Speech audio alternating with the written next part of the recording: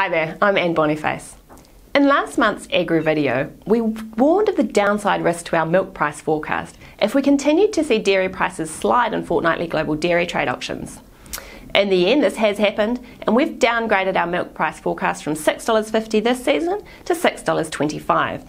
That now sits well below Fonterra's $6.75 estimate. One of the reasons that dairy prices have been coming under pressure of late has been very strong production growth in New Zealand. Milk production is running well over 5% ahead of the same time last year, and farmers right around the country are fairly pleased with spring conditions. From here, we expect milk prices to track sideways before improving a little in 2019. If this doesn't happen, we'll have to adjust our milk price forecast accordingly. International prices for other New Zealand export commodities are also coming under pressure. Beef prices have been sliding as drought-hit farmers in the US and Australia destock.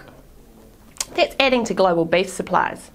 And while the outlook for key consumers, such as those in the US, remains fairly robust, we still expect some further downward pressure on prices in the coming months. That said, more supply now means less supply later, and that view will underpin our outlook for beef prices over the medium term. Export log prices also took a step down this month on the back of a weaker Chinese currency against the New Zealand dollar, making imports into China more expensive.